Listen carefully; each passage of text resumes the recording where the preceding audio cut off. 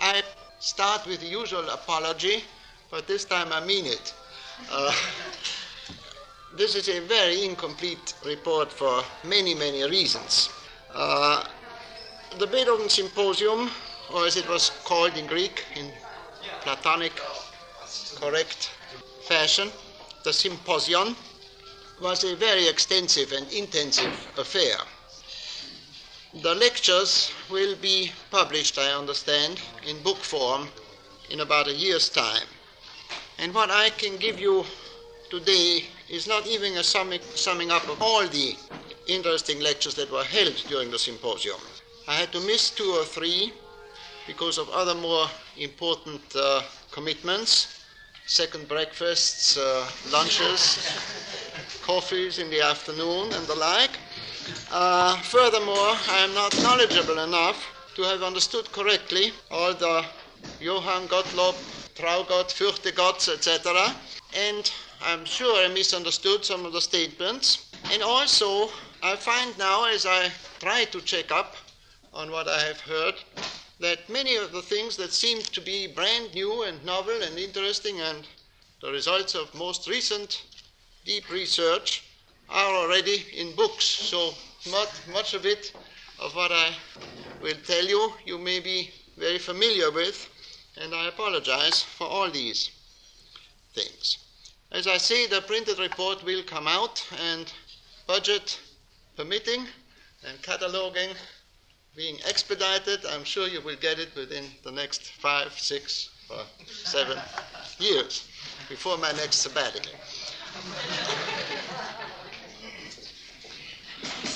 The opening addresses were given by Dr. Albin Lesky, L-E-S-K-Y, a prominent Greek scholar, formerly rector of the University of Vienna, past president of the Academy of Sciences, and a member of many scientific academies, a very impressive gentleman of about 73. The next speaker was Professor Dr. H.C. Erich Schenk. That means that he was professor and earned a doctorate, and that he had several honorary doctorates on top of it. Honorary, not honoraris causa, but honoris causa. The former head of the Institute of Musicology of the University of Vienna, and one of the editors of the Denkmäler der Tonkunst in Österreich, now also retired, a great scholar who has gone through a very grave illness in the past few years and is only a shadow of his former self, I am told, but a very impressive person. The other addresses were, of course, by representatives of governmental bodies, among them the mayor of Vienna, Bruno Marek, who is married to an amateur musician, a society lady, and therefore is one of the chief supporters and promoters of Viennese concert life. I understand he pays for the Wiener Symphonica orchestra out of his own pocket. A list of participants and all the official personalities are at your disposal in these booklets here.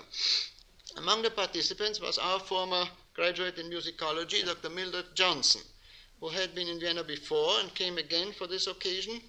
After that, she went back to the States with us, but just for 5 days.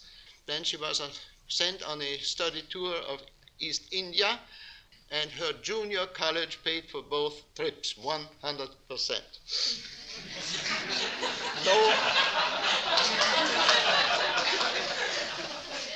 No implications.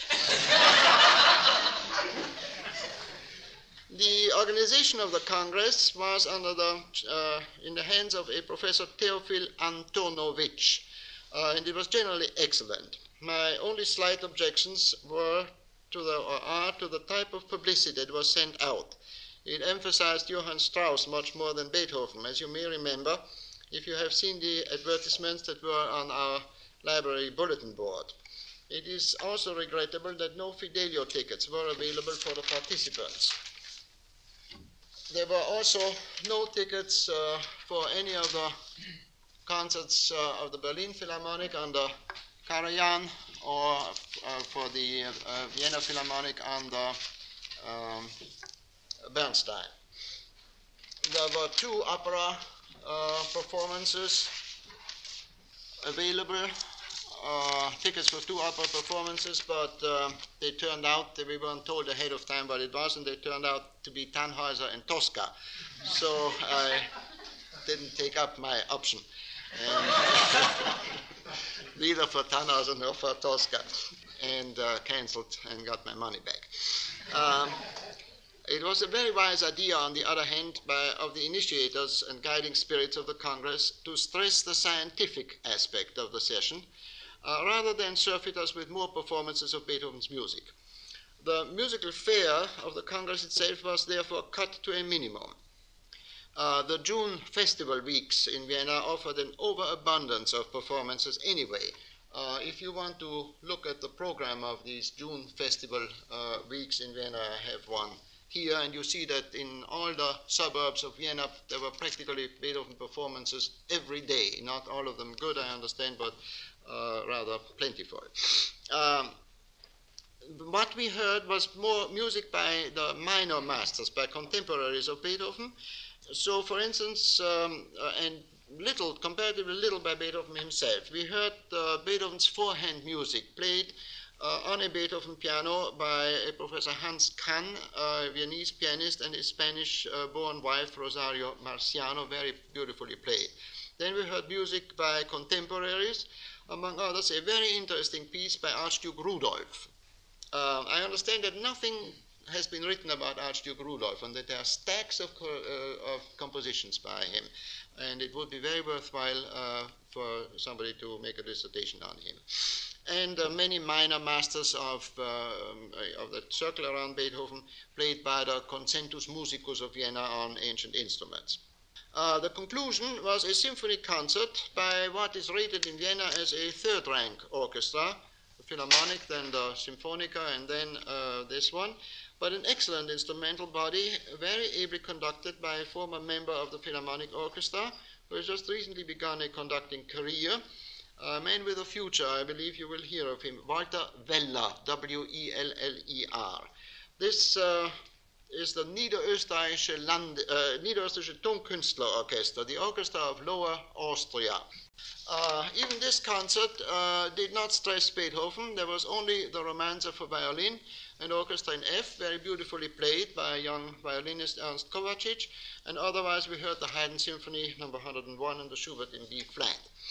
And the physical and technical arrangements for the lectures and the simultaneous translations into English and French were perhaps less satisfactory. This was not due to lack of ability on the part of the translators. They were excellent. But the hall of the Academy of Sciences, which is basically a very acoustic place, when the creation was performed there, the orchestra was arranged, as Professor Schenk explained, along the long side of the hall, the window side, and from there the acoustics work out very beautifully. However, the speaker's podium, it's a very highly raised podium, has been for the last 100 years on the small side of the hall, and from there the voices simply don't carry. It's about as bad as our alumni hall. One didn't understand a word unless one put earphones on, even for lectures in one's own mother tongue. So I had listened to the German lectures with earphones. On top of that, one heard the translators' voices coming out of the booths arranged along the wall. And they were arranged along walls, so you heard them very well. At one point, the system of simultaneous translation broke down completely. And of course, this made for a great deal of confusion and held up the proceedings for over an hour one morning. So I missed out on Professor Sofia Lissa's lecture on Beethoven's influence on Polish music and on Chopin, which would have interested me very much. There were 2 guided tours, one to the Beethoven houses in Vienna and one to the Beethoven houses in Bonn. I did not attend. Other than what I mentioned before, the arrangements were most satisfactory. Everybody was cooperative and polite, and miracle of miracles, the lectures were timed most carefully and did not run over, as is usually the case, I have experienced.